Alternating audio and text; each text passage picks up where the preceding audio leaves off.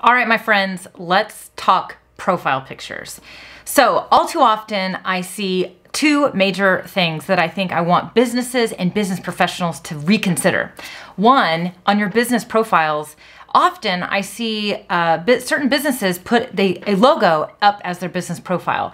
Now, if you're in a business where you're coaching or consulting or advising, like think of yourself as the product, then I want you to consider making a picture of you as your business profile image, because people are truly investing in you, right? The human. And so if you're in that kind of industry where you are directly connecting to people, directly coaching or teaching or advising in some way, shape, or form, then I want you to consider making yourself the profile picture.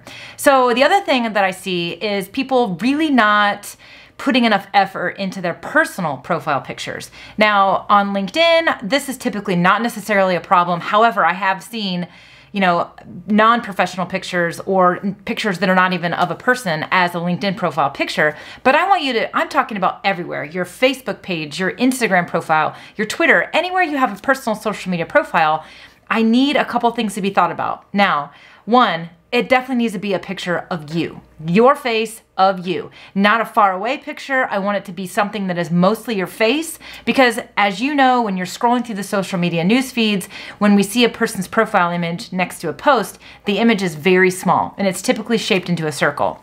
So make sure that the picture is close up enough that we can actually see your face. The other thing that I see that I want you to be avoiding, if this is you, and if it is you, it's okay. I'm not coming down on you. I just want to encourage you to reconsider what you're doing. I see people post their profile pictures are of images that are not of them. They're either of their pets, they're of their kids, they're maybe of like their artwork or something else, or even a picture of them with their kids or them with their partner or their spouse. I really need you to consider changing these profile images.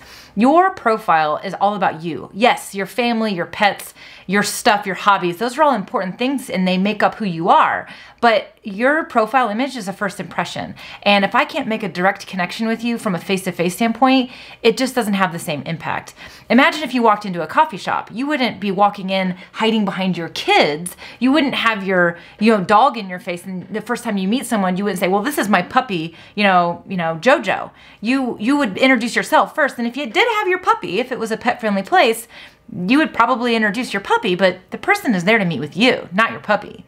So think about your social media the same way. So if your profile image is currently of something that is not just you, then I want you to consider changing it, because it's all about you. Once we get to know you, we can absolutely get to know your kids and your pets and all those other things that are great. But really, we want people to remember you, the person. And so it's hard to do if it's distracting with all these other things in the image. So that's what I want you to think about. Now, the last thing I'll say is this. If you feel like you don't take good pictures or you don't like yourself on camera, you're in great company, because I don't know a lot of people that love their pictures or love having their picture taken, but you've got to just get out of this and step out of the comfort zone and make it happen. Now, modern smartphones typically have a really nice camera on them. You can actually set a timer and you can put it up and you can step away and you can give yourself a nice little handy dandy self-portrait. Don't do a selfie if you can avoid that. I'd love to have it be an actual picture that's, at least an effort in there of making it professional. But better yet, find a local photographer. Hire a local photographer, call them up and say, hey, I need a quick, simple,